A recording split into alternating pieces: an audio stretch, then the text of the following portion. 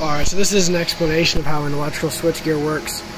This one right here, in particular, this is a service upgrade we're doing in a steel manufacturing plant, so it's not finished yet, obviously still open, everything, so good opportunity to explain it. So first, right here, you have your underground pipes, and this is where the power from the utility comes down from under here, and they end up coming here and bolting and crimping here. This one's obviously not done yet, but here's a picture of what it looks like when it's done on another job we did.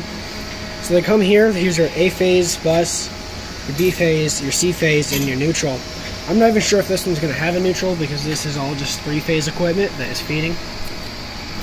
There might be one, but just for future stuff. You have 2 meters here. This is the one we're going to be using. Here's the address. Here's where the meter crimps in.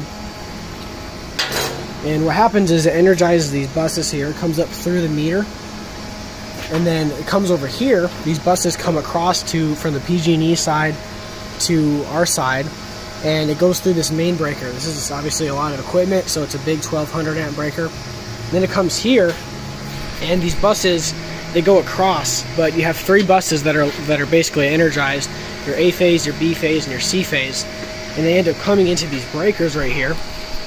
And so obviously here you see the A phase, it comes and it feeds. These are 3-phase breakers, so it comes in, the A phase feeds the A phase side, the B phase feeds the B phase side, and the C phase feeds the C phase side. And then the breakers end up looking like this, where you have your brown, orange, yellow, your A, B, and C phase breakers. This one right here has obviously just different sizes. These are 400 amps, 350s, 225s.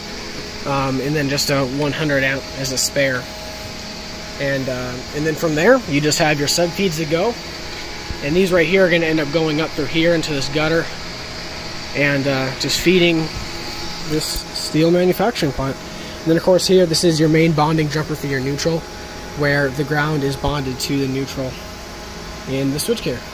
This right here is a switchgear that's finished.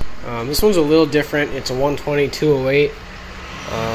3-phase 4-wire, meaning that this one actually does require a neutral, and it's just a little lower voltage, but the concept's the same. You have your power that comes in here that goes through the meter, the buses come over, and you have your A, B, and C buses back in here that feed these 3-phase breakers. So a little different, but the concept of all of them are pretty much the same.